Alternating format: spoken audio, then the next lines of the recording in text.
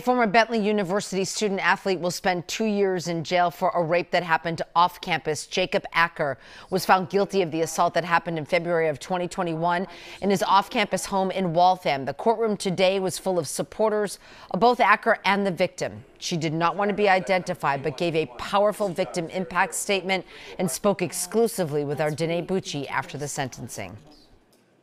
So many people throughout this journey in law enforcement and at Bentley kind of told me, hey, like, this isn't going to go anywhere. Your life will be a lot better and easier if you drop it. And my parents and my friends, they were like, no, Anna, like, you know what happened to you. You have, you have our support, and you need to keep fighting if that's what you want to do. And ultimately, like, their encouragement helped me get to this point. The victim says she hopes her story encourages more victims of sexual assault to seek justice.